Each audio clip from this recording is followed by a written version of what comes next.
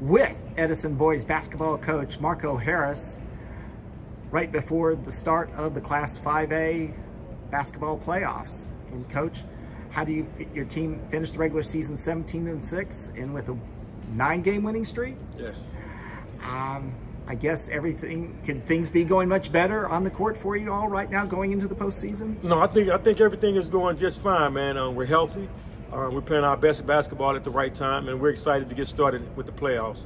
We think we can legitimately make a good run for a state title. Well, tell us about your team a little bit. Led by our senior Jeremiah Johnson. I have a great group of guys, man. I don't want to name all of them. Great group of guys, played hard, man, and really plays together, man. And they can tell by us going on a nine-game winning streak. They're playing their best basketball, and they're really playing for each other. What's the biggest difference between the team now and earlier in the season? They're playing for each other instead of playing for themselves, man. And they're learning. You know, it takes a while. It's a new coach, new system. So it took them a while to get what I was trying to get done, and they're starting to get that, and it's starting to make a difference for us.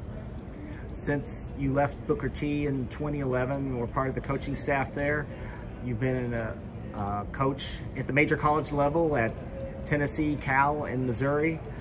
How does it feel to be back coaching high school basketball in Tulsa? It feels good, man. I'm thankful to land at a school like Edison, a great school, great tradition in basketball, working with some great guys. I have two great assistants, and Cam Dunn and Aaron Daniels, and also assistant Darryl Roberts. So I've been having a ball, man. Like I said, I have some great kids, and they make it fun for me to come to the gym every day.